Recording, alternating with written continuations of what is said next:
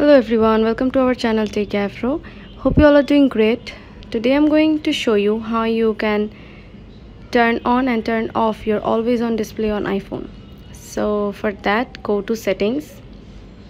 From settings, go to display and brightness and scroll down and you can see raise to wake button.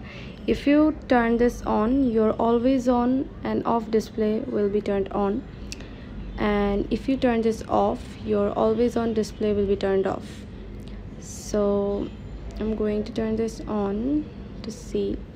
So yeah, this is how you can turn on and turn off your always on display on iPhone. Thanks for watching.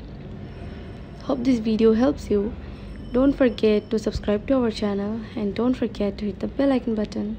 See you in the next video. Bye bye.